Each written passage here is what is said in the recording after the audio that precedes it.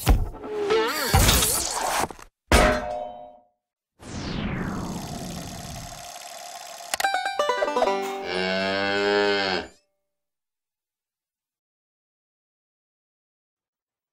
everybody, Kevin P. McAuliffe here, and welcome to the next lesson in my Wanna Switch tutorial series, taking a look at making the switch to Avid's Media Composer, or if you're new to the post-production world, giving you an overview of Avid's Media Composer, in my opinion, the best nonlinear editing application on the market today.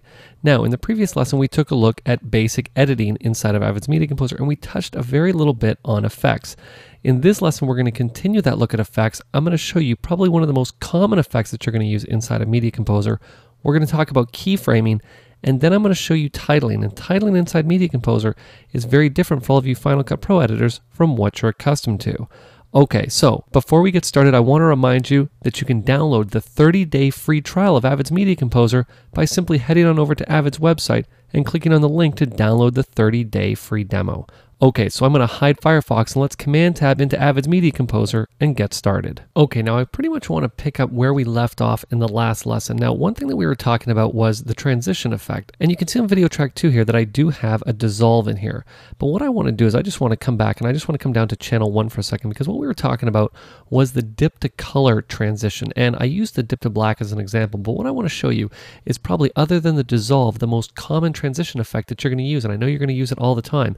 And that is the flash to white. And what I'm going to do is I'm just going to select video track 1. I'm going to come back and I'm going to hit the backslash key on my keyboard, or again, if you want the other shortcut for the quick transition, it's right up here. You can see the quick transition button right there at the top of my timeline. You can see that I have the duration set to be 5 frames, and I'm simply going to say add. Now you'll remember from the last lesson, if I come back and I hit play, what's going to happen is it's going to do a quick dip to black, which is not what I want. What I want to do is a quick flash to white. So let's come back to the effect right here, and I'm just going to park the time bar right there on the middle of the transition. Now, I know that I'm at the edit point, because if I take a look up here in my sequence window, you can see I've got this little half square mark right here signifying that this is the start of this shot. Now if I come back 1 frame, you'll see that I'm at the end of the previous shot because I have the little tick mark on the lower right hand corner of this shot. So that's something to keep in mind when you're working, a great way to know if you're at the last frame of one shot or the first frame of the next shot. But what I'm going to do is just start at the first frame of the next shot, and I'm going to want to go into effects mode, because effects mode is where you're going to do most of the manipulating of effects inside of Avid's Media Composer. And there's a couple ways to get into effects mode. Now for me, I have effects mode mapped as a shortcut onto my keyboard because I use it so much. I have it mapped to Shift and Y. Now why would I have it mapped to Shift and Y? Well, the standard shortcut to go back into edit mode is Y. And since I'm always going into effects mode and then going back into edit mode, it seemed like a logical place to put effects mode at Shift Y, and then to go back into edit mode, I can just hit Y. So you can see how you're going to start to set up these keyboard shortcuts to give you the best possible workflow. Okay, so what I'm going to do is I'm going to head into effects mode. Now I said a few ways to do this: my shortcut, Shift and Y, or we can get into effects mode by coming over here and clicking on the effects mode button, or again, right over here with the effects mode button. But I'm just going to hit Shift and Y on my keyboard. Now it knows to go into this effect and not this one up here, because I'm on video track 1, and you'll see up here in the effects editor that I am looking at the dip to color transition. Now you'll see very bare bones in this one. The most important thing obviously is the background color. I'm simply going to click on the toggle right there, and let's just set this color to be, of course, white. Now the great thing is you'll see that I can set this to be any color. I'll say okay and set it to be white, or you'll see that if I come over, I have the eyedropper. The eyedropper I can obviously use to eyedrop any color in any shot that I want to have the transition color be. So I'm just going to press Y to get out of effects mode. I'm going to come back and hit play, and you'll see when I get to the effect, I now have a flash to white. So there you go. We have the dissolve, and now we have the flash to color. So those are probably the 2 most common transitions you're ever going to do in Media Composer. Very quick to do and very simple. Okay, so let's move on and talk about effects. Now, all of your effects can be found in the same place, and that is the effects palette. Again, a couple ways to get to the effects palette. The shortcut on your keyboard, Command and 8 for all of you Mac users, Control and 8 for all of you Windows users. Or you can simply navigate up to Tools, and you can come down to Effects Palette right there. So now once the effects palette is up, you'll see that I have a whole bunch of effects in here. Now obviously these first effects are Boris Continuum complete effects that, depending on when you purchased Media Composer, you may have actually gotten a free copy of Boris Continuum complete with Media Composer. So I highly suggest going back to your disks and checking it out. You may actually have these and not even know it and not install them yet. But in most cases, I'm just going to scroll down here. Your effects palette is going to start right here at Blend, and you can see that you actually do have a lot of effects inside your effects palette for you to start working with. But where you're probably going to start working, and in most cases where you're going to be going back to all the time, is the Blend section, and you're going to be using 3D Warp. Now I'm going to take 3D Warp and I'm going to drag it down here and I'm going to apply it to this clip on video track 2. I'm simply going to let go and I'm going to step into effects mode by using my shortcut of Shift and Y on my keyboard. And what you're going to see now is that the sequence viewer has switched over to be the effects editor, and it's the way that I left it before. And this is actually something that's good that it started this way, because basically what I'm looking at is a bit of a zoomed back view of my image. Now how I can easily get in and adjust that is right over here with my magnifying glass to obviously enlarge or to reduce. So you can see that I can shrink it down even farther, or I can zoom in on it even more. Now here's another great one for you. You're going to notice that I can zoom in a lot. The only problem is, how do I now get in and move this wherever I want to see it? Well, the great shortcut for this is for all you Mac users, you're going to press Command and Option, and you're going to get the little hand. So that's obviously Control and Alt for all you Windows users. And now you can drag around inside the frame to zoom in and see whatever part of the frame you want to. But I'm just going to zoom back here just so that I can see the whole shot in the frame just like that. Now, I always refer to 3D Warp as sort of the go-to effect. Why? Because there's so many things that you can do inside of 3D Warp. As you'll see, we can get in, we can corner pin, we can corner track, we can crop, scale, we can adjust the rotation, the position. There's so many different parameters, even adding drop shadows from in here. So you'll see that basically this is going to be your go-to effect for doing any type of, things moving across the screen. You want to do slow scaling on things to make them, appear as though they're moving towards the camera. 3D Warp is what you're going to be constantly going back to. And we're going to get into titles in just a minute, and you're going to see how the 3D Warp plays a huge role on titles. Now, let's talk a little bit about keyframing, because obviously it's fairly self-explanatory. So for example, I want to get in and I want to adjust the scale. So let's just bump this shot down to be, 33%. Now let me just move the effect editor out of the way here, because I want to make sure that we're actually looking at video layer 2 right there. So you can see that obviously the video layer 2 is where the effect has been applied. So we want to make sure that we're viewing that. Okay, so you can see that I adjusted the scale on that shot to scale it down. Again, if I wanted to adjust the position, I could simply come over to the position dropdown and I could position it anywhere I wanted to in the frame.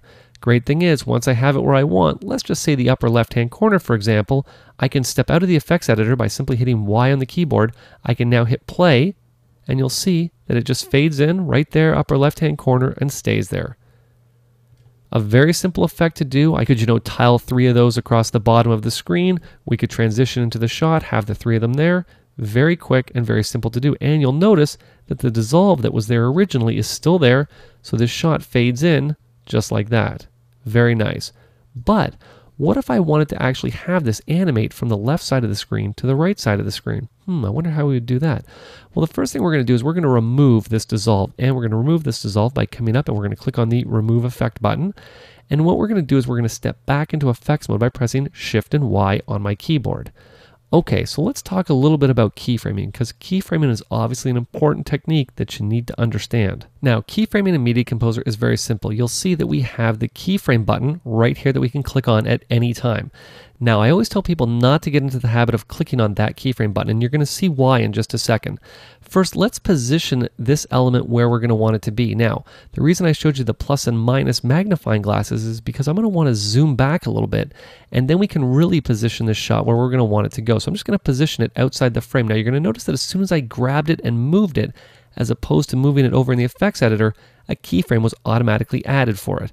What I'm going to do is just hit the delete key on the keyboard, and I'm going to backtrack right back to the beginning of this shot, and we're going to add a keyframe right there.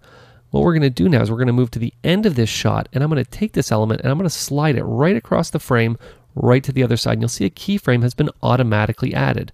Well, guess what? Now if I step out of effects mode by hitting Y on my keyboard and I simply hit play, guess what? We now have this effect moving from the left side of the screen to the right side of the screen.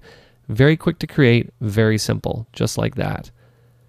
But I told you that inside of Media Composer, that might not be the way that you want to create effects. And I'm going to show you why. Let me come back to the first keyframe for 1 second. What I'm going to do is I'm going to navigate down to the lower right-hand corner of the effects editor, and you're going to see that I can show and hide the keyframe graph. So I'm just going to say to show it. Now, by adding the keyframe here, what I've actually done is I've added a keyframe for every parameter inside a 3D warp, which I don't really want to do. I really only want to add a keyframe for just the position parameters. So let me just undo everything I've just done in here by pressing Command and Z on the Mac, Control and Z on Windows. We're just going to undo that keyframe as well. And what I'm going to do is I'm going to add a keyframe for just the X value. And that can be done very simply by coming over here, right-clicking and saying Add Keyframe. I've now added a keyframe for this position right here. What I'm going to do is come right down to the end of this shot. I'm going to hold Shift on the keyboard. I'm going to drag this right across. You'll see I now have the spline that's following this shot. And guess what I have now? I now have just the position parameter that's been animated. Now you'll see it's added in keyframes for Y and Z, which is fine if I happen to move this, maybe up this way or something like that. But you know what? I've now, instead of adding a keyframe to everything inside a 3D warp, I've only added the keyframe to just the position parameter. This means now that I can get in and I can start adding keyframes in midway through scaling or rotation or something like that. Working this way gives you more of a finite control over your effects work inside of Media Composer. Now, this is a very basic look at keyframing inside of Media Composer. We're going to get into multiple lessons that's going to look at effects inside of Media Composer and the effects editor specifically.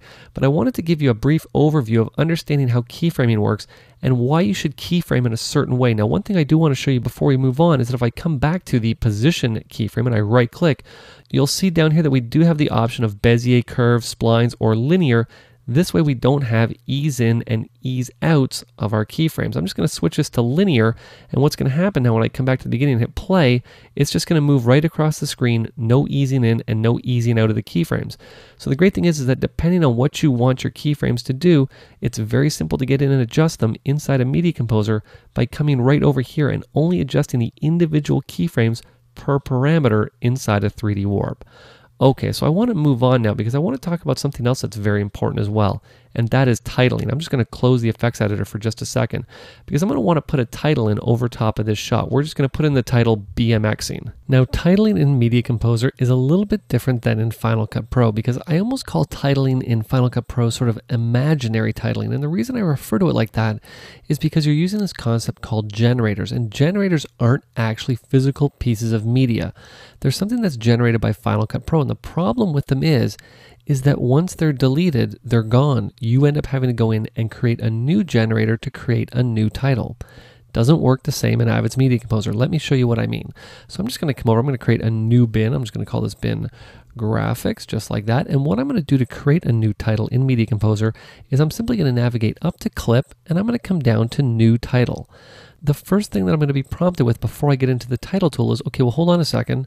Which title tool do you want to use? Do you want to use Marquee or do you want to use the title tool? Now, of course, I'm going to tease Marquee and tell you that I'm going to be showing you Marquee in depth in its own tutorial series because I definitely think it warrants that.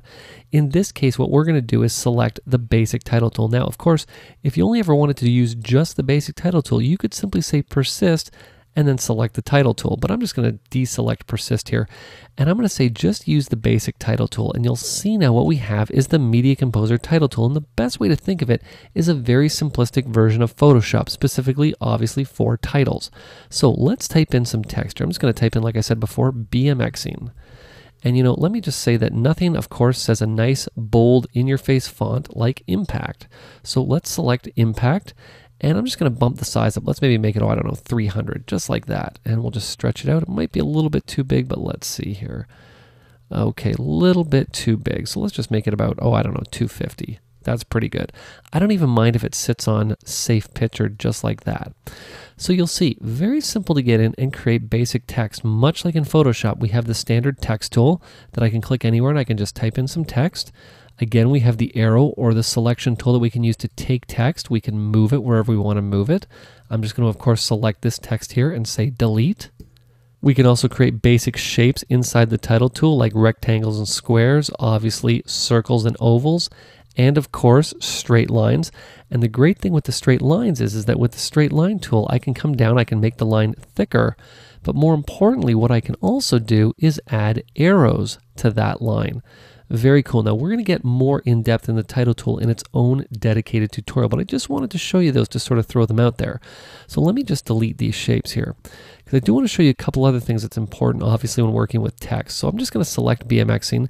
Now if I wanted to get in and I wanted to adjust the color of the text, obviously it's white right now, but let's say I wanted to make it sort of a light blue color. What I'm going to do is simply navigate down to fill. I'm going to click on it and hold it, and now I can move this tool just out of the way. And I can come down and pick this aqua color here, and there we go. The color has changed right away. What I'm going to do now is I'm going to add a drop shadow, which we can do right here from within the title tool. Very simple to do. I'm going to come right over here to my shadow depth, and I'm just going to enter a value of 2, and I'm going to hit enter. And as soon as I do, you can see that I now have a drop shadow going on BMXing. Now, if I don't want to just sort of enter the number, what I can always do is just grab the value like that and simply just drag it around the title wherever I'm going to want it to go. And you can see the shadow updating the instant I let go of the mouse. But in most cases, I do a very standard drop shadow of a value of about 2, and I think that looks pretty good. So like I said, the title tool, quick to get into, very simple to create text, and now here's the difference between Media Composer and Final Cut Pro. I'm going to save this title out. So what I'm going to do is I'm just going to navigate up here to the upper left-hand corner of the title tool. I'm just going to close the title, and it's going to say to me, well, hold on a second. What do you want to do? Do you want to save this title? Do you not want to save it? Or do you just want to cancel it? Well, I'm going to save this title. It's going to say, well, what do you want to call it? I'm going to call it BMXing, and I'm going to save it into the graphics bin. And the drive is Jesse, that's fine. And the resolution, I can pick whatever resolution, but obviously I'm working at DVC Pro HD MXF. I'm simply going to say save, and now you'll see down here in my graphics bin, there is the physical piece of media that was created for that title. I always have access to it. And if I want to get in and edit it, I can simply hold Command on the Mac, Control on Windows, and double click on it. It's going to prompt me, do I want to promote this title to marquee? No, I don't, because I created it in the standard title tool. I can come in now and let's just say I wanted to move this. Let's just say I wanted to make it, I don't know, 150 and sort of stick it down here in the lower left corner. Just like that, no problem. Let's update this. I'm just going to close it and say save. And you'll see right away, there it is updated, right there in the lower left-hand corner. So very simple to create titles, but also very simple to update them if necessary. And of course, you can also update them from within your timeline. Let me show you how simple that is. What I'm going to do is select this entire clip by pressing T on my keyboard. I'm going to press Command and Y on the Mac, Control and Y on Windows to create a new layer. Let's just select just that layer. And I'm going to edit this title in by simply pressing B on my keyboard. So there we go. There's the title just like that. But you know what? I just realized something. Lower left-hand corner is not where I want it because it's covering over our DVE move. So let's adjust the title. I'm going to step into effects mode. I'll just navigate right over here and just click on effects mode. And what I can now do is simply come up and say edit title. It's going to prompt me, do I want to promote this to marquee? I'm going to say no. And what we're going to do now is simply just take this title, stick it in the upper left-hand corner because I know that there's no DVE happening there. Let's just close it up and save it. Just like that, and guess what? There it is, updated right away. And the great thing is that an updated piece of media has been created for the new title, because remember, this is a new title. We didn't adjust the old title. We essentially created a new one. And here's the kicker. So I now have this BMXing in the upper left-hand corner. I'm just going to step out of effects mode here for a second and just hit play. And you'll see that there it is, BMXing. There's my DVE across the bottom of the screen. But here's the kicker. I can come in and I can animate this text fairly basically, as you'll see. I can come in, I can adjust the scaling and the position. You know what? That's really not that much to adjust, is it? Well, guess what? I can actually come right down here to the lower right-hand corner, and I can promote this title to 3D. And by doing that, I now have access to all of the parameters that I had within 3D Warp right here within my title. So I can get in, I can come in, let's say, maybe we want to adjust the rotation of the title. You know what? No problem. There we go. We can come in, we can adjust the perspective just like this. We can sort of do whatever we want with the flexibility of the 3D Warp tool, and I don't need to add it as a secondary effect. So this was a very basic look at titling. We're going to get more into the title tool in its own tutorial, but I wanted to make sure you saw it. You understand how simple it is to create basic titles, because you know what? Creating basic titles is obviously going to be the stepping stone for you to get in and create more complex animations. And the more complex animations are going to come inside of Marquee. And let me just tease this. You can actually create true 3D extruded text right from within Avid's Media Composer. Yes, that's right. In most cases, what it takes a third-party plugin to do, you can do natively inside of Avid's Media Composer. Okay, so I hope this basic look at effects and titling inside of Media Composer has given you the confidence to get in and start creating not only basic effects, but to start taking what I've shown you, especially using the 3D warp, and to create some very complex and very cool animations to wow your client. So if you have any questions, you have any comments, or you have any tutorial requests, you can feel free to send them to me at kevinpmcauliffe@gmail.com. This has been Kevin P. McAuliffe. Thanks a lot for watching.